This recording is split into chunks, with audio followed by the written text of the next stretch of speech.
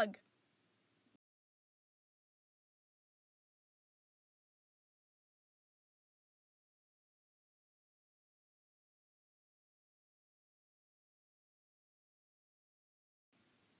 Stephen had woken up feeling lighter than usual. Not enough to classify as a good mood, but he certainly wasn't in a bad mood. He felt calm. The impending doom was a little less present on the horizon. He guessed it was because of the discovery of his new purpose yesterday. He couldn't act on it yet, not in this state, but it felt nice to have a future to look forward to. It was a notable improvement. But he hadn't considered that it might be because of a physical change, too. It was such a slow one that he only noticed how deeply he could breathe now in the shower. Stephen had been standing under the spray of warm water, letting it trickle through the dry scales on his back, carefully washing without accidentally cutting himself with his claws. And then he sniffed and stiffened up in surprise.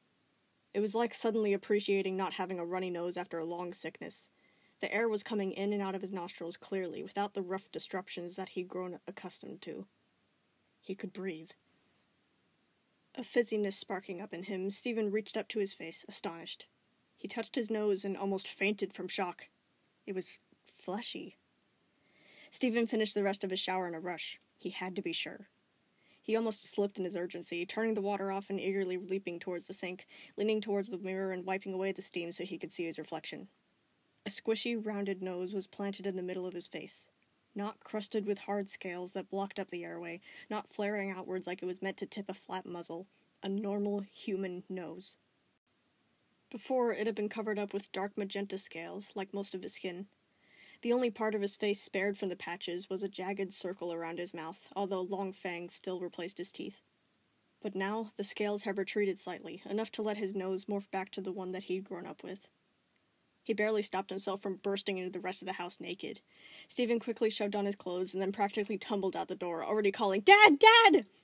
His dad, who was on the couch waiting for him to finish his shower, jumped up immediately, running over to him. What is it? Are you okay?" Stephen couldn't get the words out. He fell towards his dad, stammering nonsense, luckily being caught. He'd almost forgotten about the rest of his dragging scars. His dad seemed to think that the tears in Stephen's eyes were from panic, asking him again, "What's wrong? What happened?" Stephen drew away enough for his dad to see his face, still holding onto his arms for balance. He stared up at him, waiting, seeing if his dad would notice on his own. A few bewildered seconds passed before his dad's expression became wide with realization. "Wait, your nose," he began. Stephen nodded, swallowing and finally finding his voice again. My nose came back. I can breathe, Dad. The corruption scars really can't go away." Exhausted, trembling relief bloomed up inside of him from below the ashes that covered his mind, and he was pulled into a joyful hug as his dad cheered congratulations. The hope that they'd been faking before now became real. The scars could reduce. He was getting better, enough to breathe again. The commotion drew the attention of the other family members scattered around the house. Amethyst, who was just coming out of her room, and Pearl, who was sorting the fridge's contents a little better, both looked over, hurrying to help. Stephen showed both of them his nose, and the reactions were just as ecstatic as his dad's. Amethyst whooped and tackled him into a rough hug, and Pearl fluttered around, her turquoise eyes shining. Amethyst retrieved Garnet, and the permafusion was beaming with pride, telling him that she knew that he would be able to do it, as she'd seen in many futures. Stephen's emotions were still twisted up and odd, but he could feel the happiness trying to get through. He knew that this was a good thing, a thing to celebrate, and he was determined to let himself react accordingly. This was the first sign of hope they'd been able to receive. They knew that it was possible now. The worry that the scars were permanent was always something that gnawed at the back of their minds. Sure, it could reduce with normal gems, but Stephen wasn't a normal gem. He had an organic body, and, in turn, these were organic scales. He'd been terrified that they would never be able to reduce, that since he was a hybrid, they'd be stuck on his organic body forever. But no longer. This was the closest to real happiness he's ever gotten in almost a year. When Stephen made it back up to his room, he had one person in mind, not processing at first how distant she was, only wanting to share this good news with her. He picked up his phone, opening the contacts, pressing the icon with the rough patch of skin on the bottom of his finger. But by the first ring, Stephen jolted up like he'd been kicked, coming to his senses. Fast as lightning, Stephen canceled the call. Did she see that? He prayed that she didn't. Connie didn't want to talk to him. That was her choice. Even though he wanted to talk to her, especially now whenever he finally had something good to tell her, he couldn't. He'd done an awful thing to her, and she'd be completely justified if she never wanted to talk to him again. Stephen felt his chest hurt in disappointment, like someone was squeezing his heart in a fist. But he put the phone down again, staring at nothing, the brief elation that he'd felt before now tangled up with a heavier feeling. Stephen tucked his limbs in close, lying down on his bed, listening to his family's chatter downstairs. He didn't want to call for them. This was his problem. He should deal with it without raining on their newfound hope with his girlfriend troubles. Stephen sighed deeply, groaning and rolling over so he was facing away from his phone, resigning to close his eyes, hoping that he could sleep off the throbbing ache in him. And then his phone rang. Even though the noise was the same cheerful tune it has always been, it sounded like a blaring red alarm to him. He shot upright like he'd been blasted by a cannon, a terrified pink shine snapping over his skin as its gem shrieked in his head.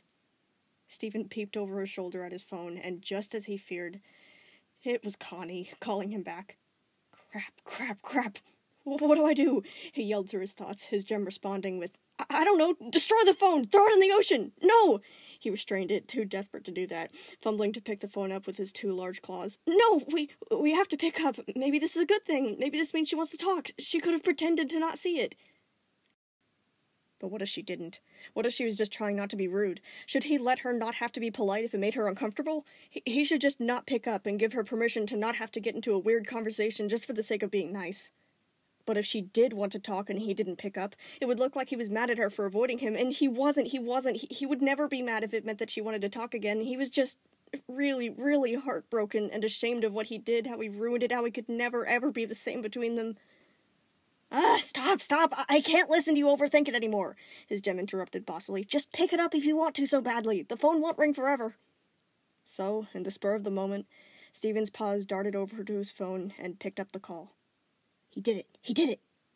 Stephen froze where he was, holding the terrifying metal rectangle like it was a bomb, his thoughts too much of a mess to remember that people usually said hello whenever they pick up the phone. Stephen, you there? Connie's voice floated up to his ears. It physically hurt to hear her again. But he had to say something now. Say something, dang it! Hi, yes, here is Stephen, hello, he squeaked out awkwardly, seeming to forget the entirety of the English language. Why, what's up, Connie, what's bringing you to this, why'd you call? I'm Stephen, hello! Stephen wanted to go jump off a bridge. Connie said uncertainly. You called me first. I just wanted to make sure you were okay. Are you okay? You sound kind of, scatterbrained. Oh, right. The original reason he'd called.